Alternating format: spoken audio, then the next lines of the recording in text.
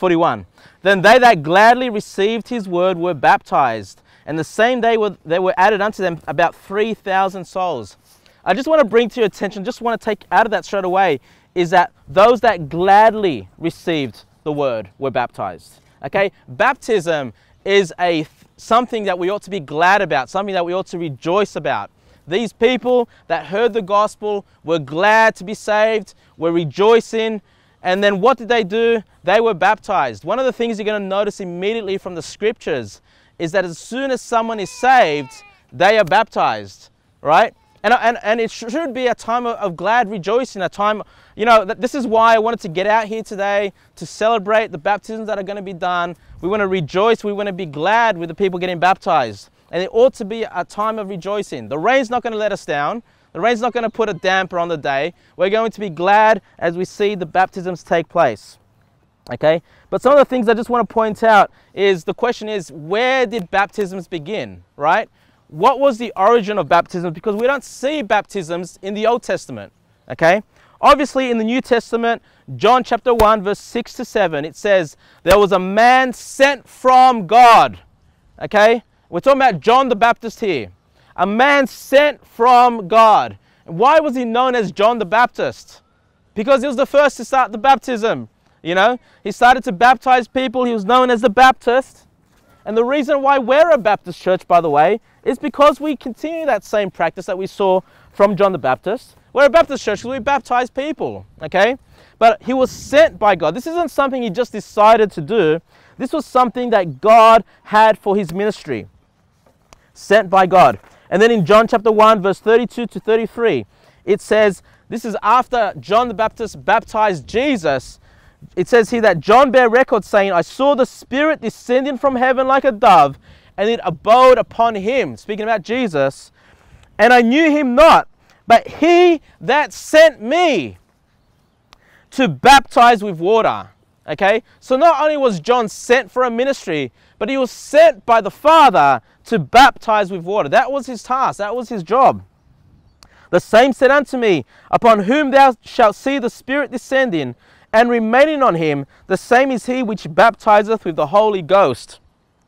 So in the baptism of Jesus, we see the Trinity take place there. We see Jesus going into the water, we see the Holy Spirit descending like a dove, and we see even the Father having spoken to John the Baptist and says, hey, the one that you see that, you know, that the Spirit descend upon, that's the one that I've sent. That's the Messiah. And it was John the Baptist's job not just to baptize believers, but surprising to him, he was to baptize Jesus Christ.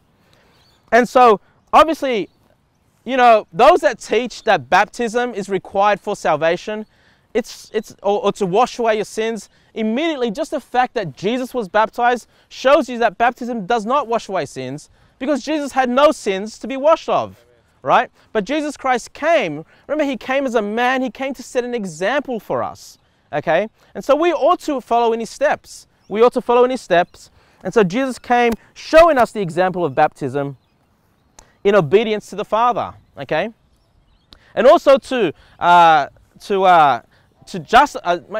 is probably the wrong word, but I'll just say that, to justify the ministry of John the Baptist, because that was the occasion that John was waiting for. He was baptizing all these thousands of people at the river, but he was waiting for the Messiah to come to be baptized, to be baptized. So what does baptism represent? Okay, obviously we're here at the lake because we're not just going to sprinkle someone. We're getting sprinkled right now in the rain. That's not why we've come here, okay? But what does baptism represent? Obviously we dunk someone into the water. We immerse them into the water. What does that represent? Romans 6 chapter 1 to 6 says, what shall we say then? Shall we continue in sin that grace may abound? You know, just because we're saved and it's not by cleaning up our life, just because we're saved and it's not by repenting of our sins, does that mean we should continue sinning? The Bible says, you know, God forbid. How shall we that are dead to sin live any longer therein? Know ye not that so many of us, as were baptized into Jesus Christ, were baptized into his death? Okay? So baptism is a representation, or is an image of being baptized into his death. Okay? Therefore we are buried by him with baptism into his death, The like as Christ was raised up from the dead by the glory of the Father, even so we also should walk in newness of life. And so baptism just does represent his death, but it represents his resurrection, okay? And his resurrection, that likeness is also as we ought to walk in newness of life, okay? So not only are we identifying with the death and resurrection of Christ, but when we are baptized, and that's the first step of obedience. Okay, in the scriptures we'll see that people got baptized immediately after they were saved, because it's that first step of obedience. It's that first step of walking in newness of life. Okay, so yes, it represents the death, burial, and resurrection, but it represents, hey, I'm going to walk in the newness of life. I'm going to walk in the Spirit. I'm going to do what I can to follow the Lord and obey his commandments.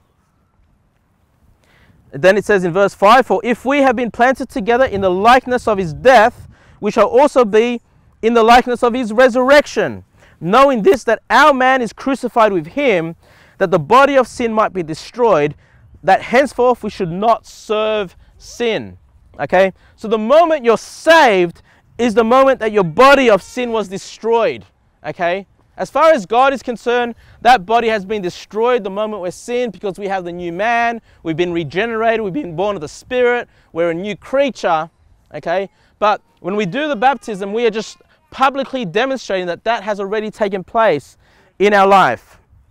Okay, so just those two things. What does baptism represent? Number one, it represents a public identification, identifying with the death, burial, and resurrection of Christ. But number two, it represents that first step of obedience, walking in newness of life, publicly showing the church, hey, I'm going to strive to walk in the Lord. I'm going to strive to grow in the Lord. I'm going to strive to learn more, to have the wisdom of God that's found in the Bible. I'm going to walk in the Spirit. So it's those two things that baptism represents. Now, what about the method of baptism? Method of how should we baptize, okay? What is the correct way? Well, we already mentioned that baptism is a picture of the burial, right? So that should immediately tell you how baptism should take place. Okay, but just for further clarification, in Colossians chapter 2, verse 12, the Bible says, buried with him in baptism. So the baptism is a burial, okay, buried with him in baptism, wherein also you were risen with him through the faith of the operation of God, who have raised him from the dead. Okay, so always pay attention to those. Being buried, being raised. That's what baptism represents. And so immediately it should come to mind that those that pour or those that sprinkle, usually little children, and that's what they call baptism, you immediately just know that's incorrect, right? Because how do we bury people? When someone passes away, we put them in the grave. What are we doing? We're burying them in the dirt. We're burying them in the earth, are we not? Their whole body is going into that earth. Jesus Christ, in his grave, the stone was covered. Okay, his whole body was covered when he was buried, when Jesus Christ was buried. Okay, so baptism ought to represent a burial. Okay, so in what way does pouring or sprinkling represent burial? It doesn't, right? When you've got a body and it gets buried, do we just sprinkle dirt on it and done? That's it, we're done? You know, do we just pour a little bit of dirt on top of that body and we're done? No, that body's completely immersed 6 feet under, normally if you have the traditional burial in the cemetery. And that's what baptism ought to represent. The water represents the dirt or the earth. And so your whole body should be covered completely and brought back up out of that dirt. So that's the method of baptism. Another one here in Matthew 3:13, the Bible says, then cometh Jesus from Galilee to Jordan unto John to be baptized of him. But John forbade him, saying, I have need to be baptized of thee, and comest thou to me? And Jesus answering said unto him, suffer it be so now, for thus it becometh us to fulfill all righteousness. And he suffered him. And Jesus, when he was baptized, went up straightway out of the water. Pay attention to those words. And went up straightway out of the water. So where was Jesus Christ when he was baptized? If he came out of the water, that would mean he was in the water, right? He was in the water. They didn't just come to the lake, to the shore, and just sprinkle a little bit of water on Jesus Christ. He was in the water, which meant he had to come out of the water. Okay? And lo, the heavens were opened unto him, and he saw the Spirit of God descending like a dove and lighting upon him. and lo, a voice from heaven saying, "This is my beloved Son, in whom I am well pleased." So again, the fact that he came out of the water means that he was in the water, and you don't need to go into the water to be sprinkled. Okay, you don't need to go into the water just to be a little bit poured. You can do that anywhere. Any little bit of water will satisfy those things. So the fact that they went into the water will only make logical sense if they were completely immersed into the water. Okay?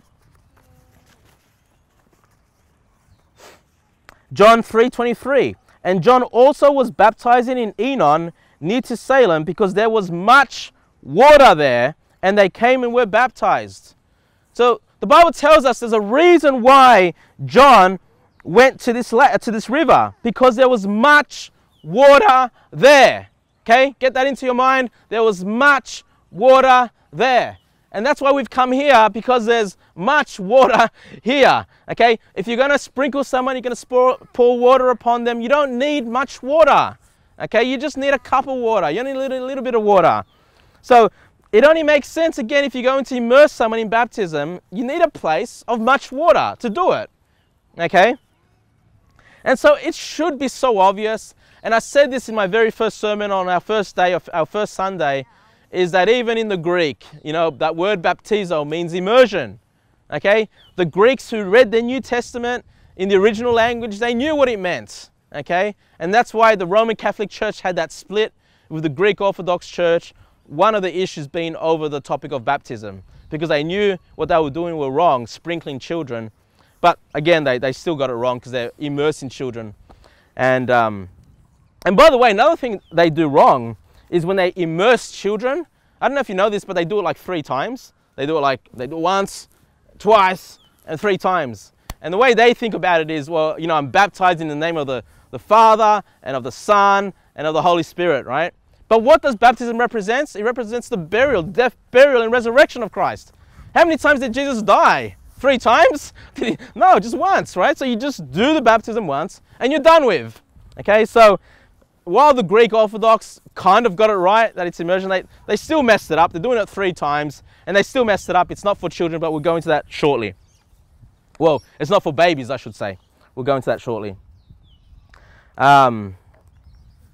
So the next question is, well, when should we be baptized? When is the best time to be baptized? And the answer is immediately, or as soon as possible. As soon as possible. Acts 8:36.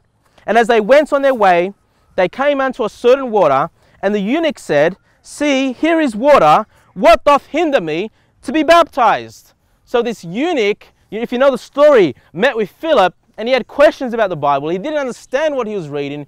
Philip explained the gospel to him. He must have explained baptism, otherwise this eunuch would be asking, wouldn't be asking about baptism, right? Because it's not in the book, it's not in the Old Testament. He was reading the Old Testament. "What doth hinder me to be baptized?" And Philip said, "If thou believest with all thine heart, thou mayest." So first of all, what's the gospel? If thou believest, it's faith on Christ. And if you do that, thou mayest. Okay? You're allowed to be baptized once you believe on Christ. Once you've put your faith on Christ. That's the only criteria of baptism. Someone that's saved, someone that's believed on Christ, is eligible for biblical baptism. Okay? They don't need to go through a 12-week course on the fundamentals of the faith. All they need to know is salvation by grace through faith and not of works. That's all they need to know. They don't need to go through, their life ought to be analyzed. Okay? Because remember, what does baptism represent? It represents the newness of life. And what I find sometimes, some pastors will say, well, I'm not going to baptize this person until I see a pattern of good works in their life. But hold on, baptism is the first step, all right, of the newness of life. So why are you asking something from them when they haven't done step number 1, right? It's ridiculous. And then the other criteria is that some people say, well, if children get baptized, you'll see some pastors say, well, I won't baptize them until they're a certain age. You know, if they're 10 or 12 or 15 or whatever age they have. But that's in disobedience to the scripture. I'll get into that later on. But what we see in scriptures is that as soon as someone believes, they are baptized. "If thou believest with all thine heart, thou mayest." And he answered and said, "I believe that Jesus Christ is the Son of God." He didn't say, I believe Jesus Christ is the Father, right? He didn't say Jesus Christ is the Spirit. He said Jesus Christ is the Son of God. And he commanded the chariot to stand still, and they went both into the water, both Philip and the eunuch, and he baptized him. Again, if it's sprinkling, why would you need to go into the water? Okay, we go into the water because it represents the death, burial, and resurrection of Christ. And when they were come out of the water, the Spirit of the Lord caught away Philip, that the eunuch saw him no more, and he went on his way rejoicing.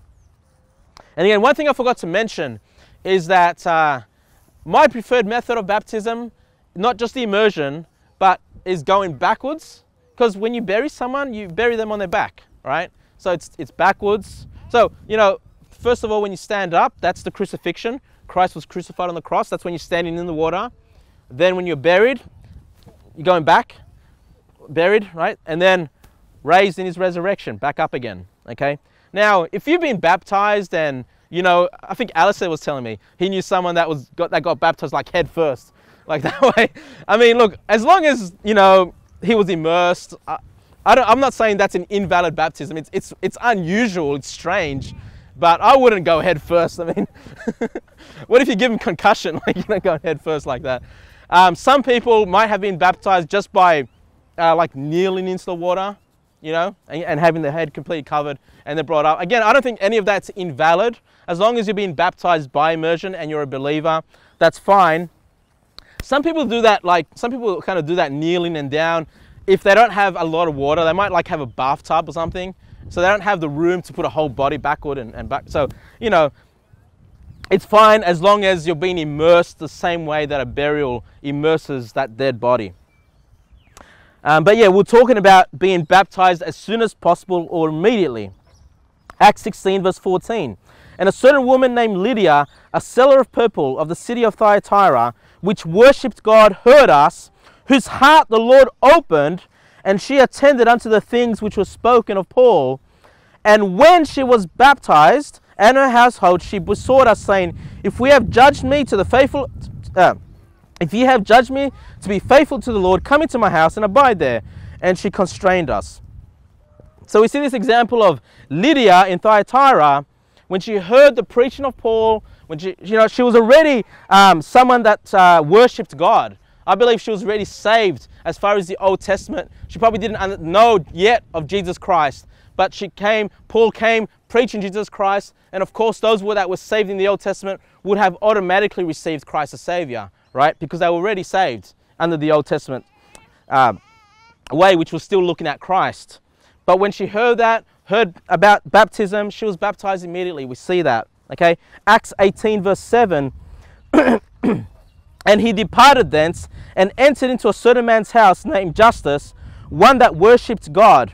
Again, this is another person that worshipped God like Lydia did. I believe this person was already saved, but he worshipped God, whose house joined hard to the synagogue. And Crispus, the chief ruler of the synagogue, this now talking about Crispus, we're talking about a different person. And Crispus, the chief ruler of the synagogue, believed on the Lord with all his house. And many of the Corinthians hearing believed and were baptized.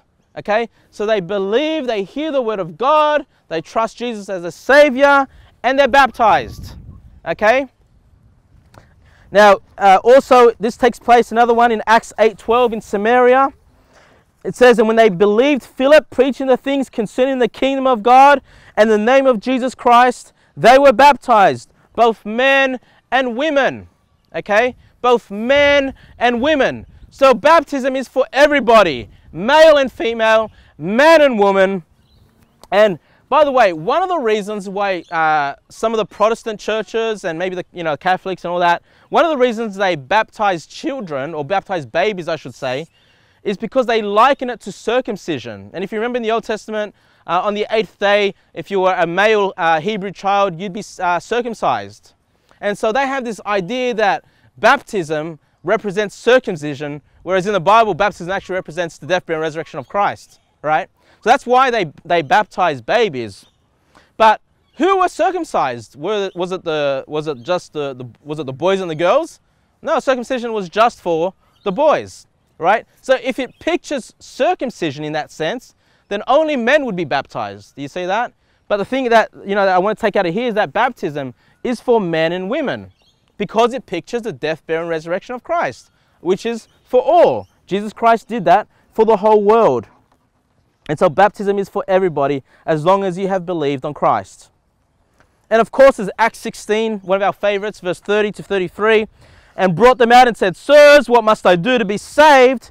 And they said, "Be baptized." No, baptism is not required for salvation. And they said, "Believe on the Lord Jesus Christ, and thou shalt be saved in thy house."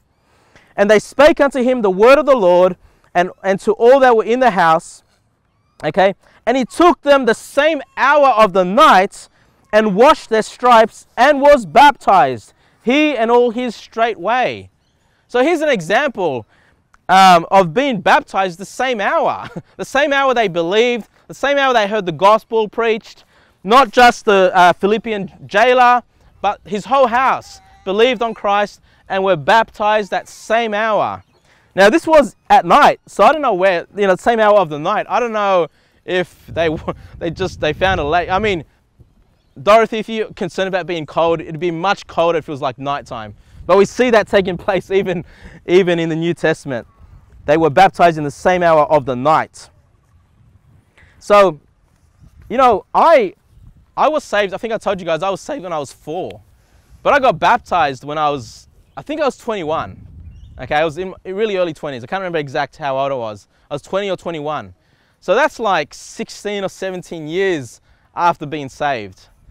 And the reason, it just wasn't, baptism was not explained well to me. I didn't really understand what it meant. I was saved and I was at a Baptist Union church, and as you know, a lot of these churches don't teach like the meat of the word. It's very vague, very shallow. You don't really learn anything, But I was afraid that if I got baptized, that God was going to send me as a missionary in the middle of Africa. And that's why I didn't get baptized. My parents would be asking, "Oh, are you ready to get baptized?" I'm like, "Nah, I don't want to go to Africa. I don't want to go there. I don't want to go, who knows, die of hunger, get eaten by a lion, get killed by the tribal people." That's what I was thinking, right? I was thinking God's going to send me to Africa, when all this time he was sending me to the Sunshine Coast. I mean, there was no need to delay it. But yeah, that's wrong. We should be baptized immediately. And to be honest with you, because it represents that newness of life, I really didn't start growing. I didn't mature much as a believer until I got baptized. It wasn't until I got baptized where I really started to learn and grow in the Lord. Not that I didn't grow before, but it was just a very slow process. It wasn't until I got baptized and got serious where my growth started to, take off as a Christian.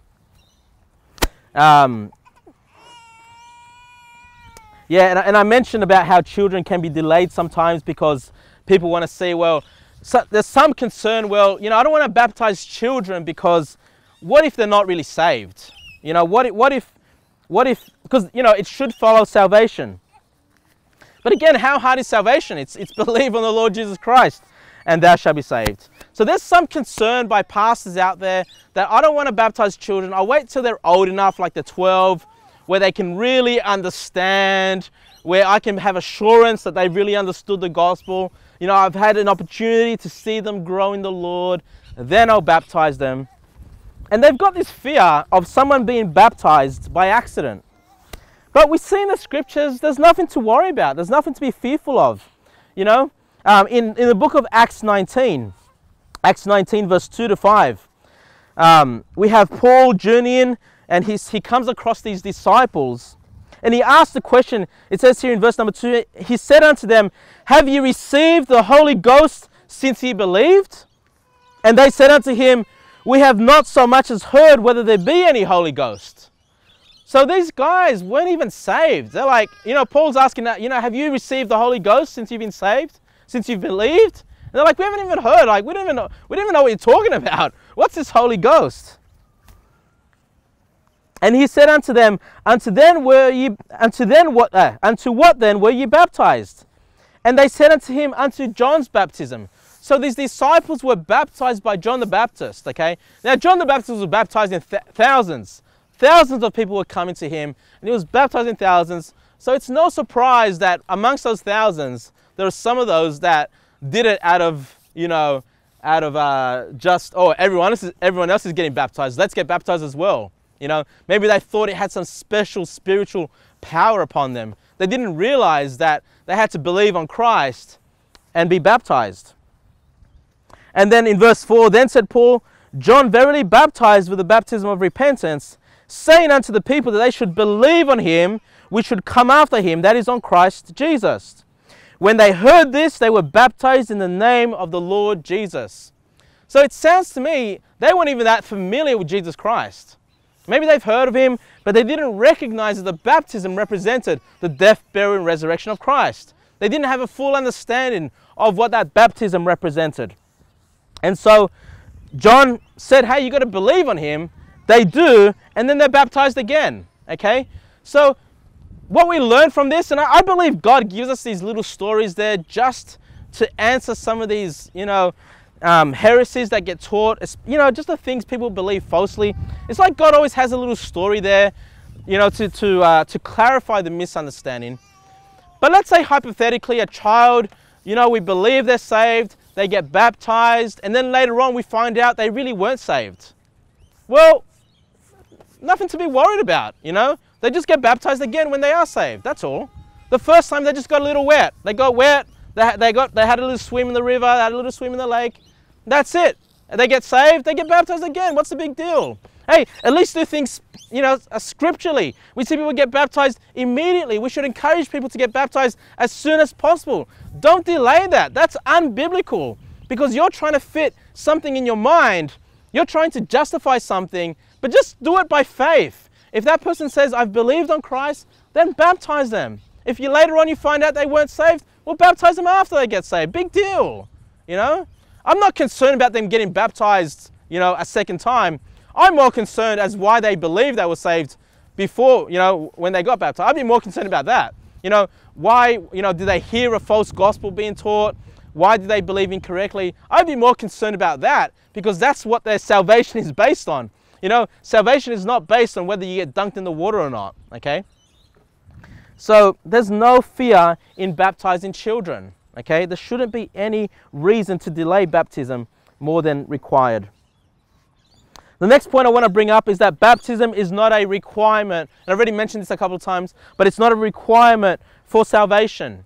Now, the first reason for that, just very easily, we've got over 100 Bible verses that it's by faith alone. We've got so many scriptures. John 3:16, for God so loved the world that he gave his only begotten Son, that whosoever believeth in him should not perish but have everlasting life.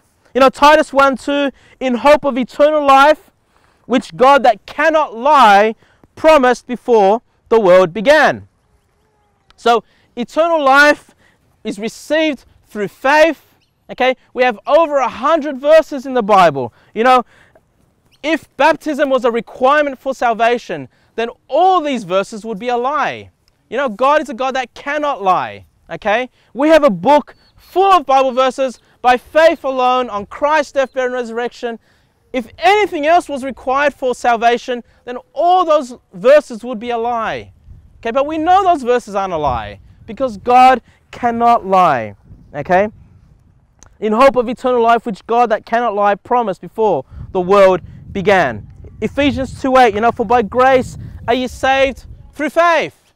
It's not for by grace are you saved through baptism and faith. It's by faith. And what about John, John 6:47, Jesus says, verily, verily. What does that mean? Truly, truly. I'm not lying to you, says Jesus. I'm telling you the truth. This is the truth. I say unto you, he that believeth on me hath everlasting life. Now, if baptism was required for salvation, can Jesus say verily, verily? Can he say truly, truly? No, that would make Jesus a liar. Okay, and Jesus is not just telling us the truth, but he is the truth. I am the way, the truth, and the life. No man cometh unto the Father but by me, says Jesus Christ. Okay, so just immediately, just all the verses that it's by faith alone, all of that reinforces the fact that baptism is not a requirement for salvation. But some of the verses that people use to teach baptismal regeneration or salvation through baptism. One of them is Acts chapter 2, and we had Callum read that for us before. In verse 37 to 38, it says, "Now when they heard this," remember the preaching that was being had to the Jews. "And when they heard this," when the Jews heard this, "they were pricked in their heart and said unto Peter and to the rest of the apostles, Men and brethren, what shall we do?" That's a really good question. What shall we do? Okay. "Then Peter said unto them, Repent and be baptized, every one of you, in the name of Jesus Christ, for the remission of sins, and ye shall receive the gift of the Holy Ghost." Okay, it's a good question. What shall we do? I'm glad they asked that question. They were pricked in their hearts. They realized they crucified their Messiah. And now they're like, what do we do? We've killed the one that God sent to save us. What do we do? What shall we do is the question. Now, before I answer that one, Matthew, you might remember this, we were out soul winning, and I brought up Acts 16, verse 30 to 31, of course, and brought them out and said, "Sirs, what must I do to be saved?" And they said, "Believe on the Lord Jesus Christ, and thou shalt be saved in thy house." So the question in Acts 16, I was preaching this door to door with Matthew to this Pentecostal guy. And I got to Acts 16, what must I do to be saved? Believe on the Lord Jesus Christ. And he goes, yeah, but that's not enough. What about the other question, just like it? You know, in Acts 2, what shall we do? That's what we're talking about. What shall we do? And I had to point out to him, but hold on. Acts 16 is what must I do to be saved? Whereas in Acts 2, it's just, what shall we do? Right? There are two very different questions, though they might cover some of the similar topics. Like, you know, think about it like this. If my kids woke up in the morning and said, Dad, what must I do? Because they're homeschooled, what must I do for school? And I'll be like, well, not me, but Christina will be like, well, you know, you got your math, you got your English, you got your history. You must do those today, right before you can go out and play. Okay, that's what you must do to do school. But what if the kids woke up in the morning and said, you know, Mum, Dad, what shall we do? Okay, is that a specific question? No, it's very broad, it's a very open question. What shall we do? I'll be like, kids, read your Bible. Do your, you know, we get into summarize every chapter of the Bible they read. You know, have your breakfast, brush your teeth, do your homeschooling, do your chores. I'm glad you're asking that question, kids. And I'll give you everything that you should do. Obey your parents, okay? But you can see how that's a very broad question. It's a very good question, but it's a very broad question. It's not a specific question. Whereas in Acts 16, very specifically, what must I do to be saved? Okay? So what is salvation? Believe on the Lord Jesus Christ and thou shalt be saved.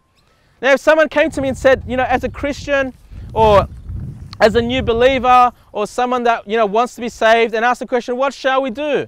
I'd answer all these things as well. Hey, you know, believe, repent, turn from your unbelief, believe on Christ. Yeah, be baptized, read your Bibles, go to church, pray, confess your sins to the Lord. You know, what more? You know, what shall we do is a broad question. Lots of things. But are all those things required for salvation? No, right? The only one is to repent. Turn from your unbelief and believe on Christ. So these people that use this verse to teach baptism as a requirement for salvation are taking a very broad question and applying it to a very specific question, whereas that answer is in Acts 16, verse 30 and 31. Okay, that's number one.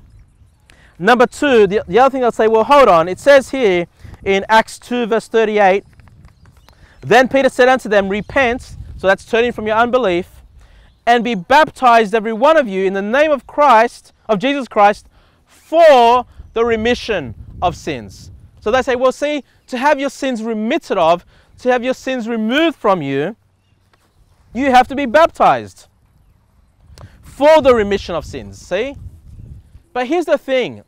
In English, the word for can be used in two different ways. The first way is a preposition, okay? A preposition. For the purpose of.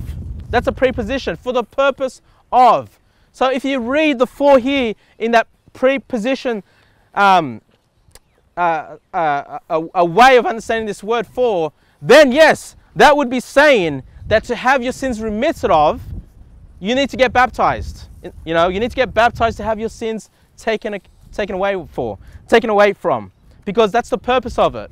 The purpose of having baptism is to get rid of your sins. But for can also be used as a conjunction. Okay, for God so loved the world. That's a conjunction. It's joining something that was there before. That's because of. And so, if we use for in the conjunction way of reading it, it will say, be baptized every one of you in the name of Jesus Christ because of the remission of sins.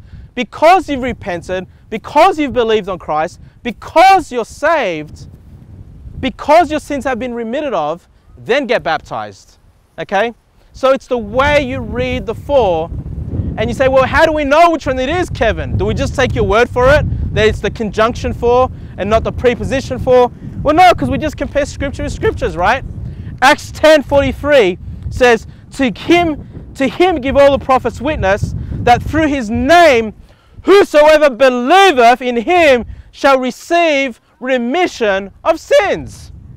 So how do we receive remission of sins?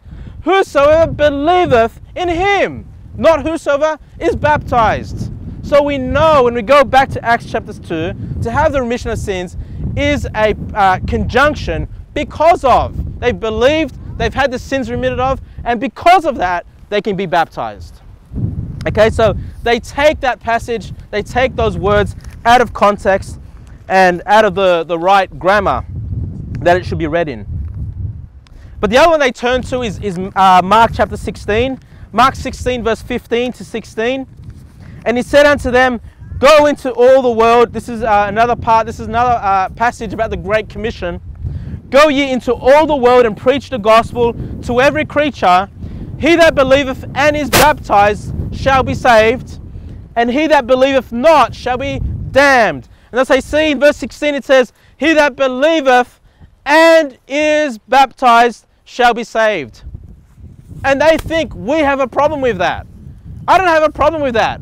I believe and have been baptized. I'm saved, right? Many of you have believed and have been baptized and are saved. We're not saying that baptism takes away your salvation. Of course not. Of course not. It pictures what you've believed, the death, burial, and resurrection of Christ. But the second part is what clarifies it for us. But he that believeth not shall be damned. So what damns you to hell? Believing not. Okay? So what's going to give you eternal life? Believing. Okay? And if you get baptized, guess what? You're still saved. It's true.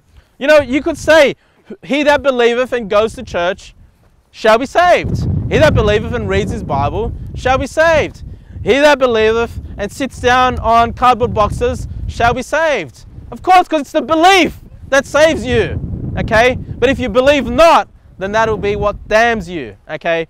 So please don't get tricked into these people trying to take these passages and making it seem like they've got one up you, you know, but it's easily explained.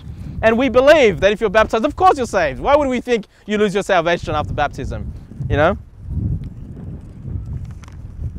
But just to reinforce that baptism is not a requirement, thank God for the Son. Thank God for the Son. But just to reinforce, and the best one to turn to is 1 Corinthians. I'll get you to turn there if you've got your Bibles. 1 Corinthians chapter 1 verse 11. 1 Corinthians chapter 1 verse 11. It's a little bit hard with the wind. 1 Corinthians chapter 1 verse 11. It reads, for it hath been declared unto me of you, my brethren. So Paul is writing here to the brethren, to the church in Corinthians. Okay. Now this is such a bad church. You know, if some of these IFB churches had the attitude they have back then, they'll say these people are definitely not saved. But I just want you to realize that Paul calls them my brethren, okay? Because he knows they've believed the gospel. For it hath been declared unto you, my brethren, by them which are of the house of Chloe, that there are contentions among you. Okay, so this church has contentions. Don't be surprised when there's contention. Don't be surprised when there's arguments. In fact, it's probably a good thing sometimes, because people that are zealous and passionate, guess what? They're going to get into arguments from time to time. It's okay. Okay, contention happens. Okay, but we shouldn't stay arguing and fighting. We should always try to bring peace among brethren. Anyway, that's not my point. But there are contentions among you. Now this I say, that every one of you that saith, I am of Paul, and I of Apollos, and I of Cephas, and I of Christ. So we have some in the church saying, hey, I belong, I align myself with the teachings of Paul. I'm of Paul. I'm of Christ. You know, I'm of Apollos. I'm of Cephas. And by the way, all these people, Paul, Apollos, Cephas, I believe that's referring to Peter. All of these guys are great men of God. You know, it's not like they're following some false prophet. They're actually following and listening to great men of God. And then some say, well, I'm of Christ. It's like, oh, you're following a man. I'm following Christ. You know, like I'm more holy than you are, kind of this idea. But all these men are there to set an example in the church anyway. You know, verse 13, is Christ divided? Was Paul crucified for you? Or were you baptized in the name of Paul? You know, who am I? Did I die for you? You know, were you baptized in my name? No, in the name of the Father and of the Son and of the Holy Spirit. Okay. And then he says in verse 14, I thank God that I baptized none of you. You know, they're like, I'm of Paul. I'm like, thank God I have nothing to do with you. I didn't even baptize you. You know, you know, it's like Paul's just tired of this contention he's fighting. You know, he realizes he's just a man. Why do you put me up so high in a pedestal? I'm so glad I didn't do any of that, you know. But Crispus and Gaius, so he baptized none of them except Crispus and Gaius, lest any should say that I have baptized in mine own name. And I baptized also the household of Stephanas. Besides, I know not whether I baptized any other. So he goes like, I baptized Crispus, Gaius, the household of Stephanas. Who knows how many that are? Maybe less than 10 people. In his whole ministry, maybe Paul's baptized less than 10 people. Okay, he had other people doing the baptizing for him. And then in verse 17, for Christ sent me not to baptize. Okay, is baptism a requirement of salvation? Is baptism part of the gospel? For Christ sent me not to baptize, but to preach the gospel. How can he, if baptism is part of the gospel? And remember, Matthew, that same guy we're talking about, when he asked me, well, is that all the gospel is, the death, burial, and resurrection of Christ? He goes, no, you got more, there's baptism. No! Yeah, I should have turned there. I didn't think about it.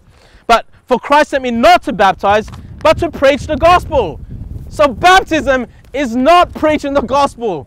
Baptism is something that comes after you've preached the gospel, after someone's believed the gospel. It's not part of the gospel message. It's not part of your salvation. Not with wisdom of words, lest the cross of Christ should be made of none effect. Okay? So, what I take out of that, I'm not sure if this is the correct interpretation, but what I take out of that is if you have baptism as part of the gospel, as part of salvation, then the cross of Christ should be made of none effect.